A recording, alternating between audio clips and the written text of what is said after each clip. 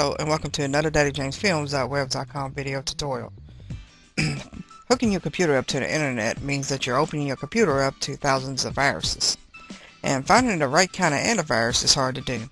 In this tutorial I'm going to show you how to find the right antivirus for you. Okay, to find out which is the best antivirus, there's a few ways of going about it, and you make your decision yourself. There are a few good ones out there, really good ones. As you might could tell, my favorite's AV-Comparatives.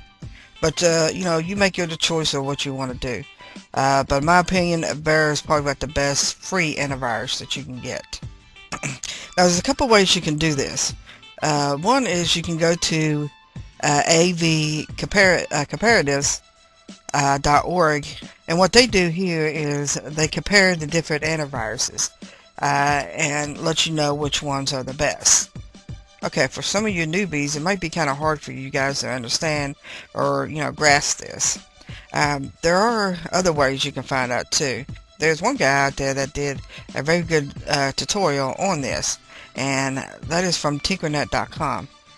And his video is called Best Virus Scanner. I'll put this link at the end of this video so that you can go to his video and watch it.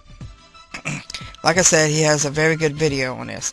Another person that you can go to is, I'm not sure exactly how to say his name, but it's mrizos. But you can go to his channel, and I think his name is Matt. At the beginning of his channel he says Matt with remove-malware.com. That's the website he has. But anyhow, on his site he has a lot of reviews on different antiviruses. Also, he has a lot of reviews on internet security, firewalls, spywares, and all that. He has like 200 videos on different products.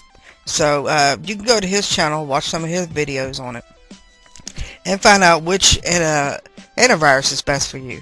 It's best to have an antivirus on your computer.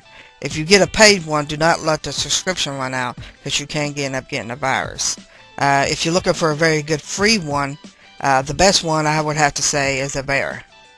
A paid one, I would have to say is ESET. I'm not sure exactly how you pronounce that, but from what I hear, this is the best paid one if you want to pay for one. Anyways, that's it for this tutorial.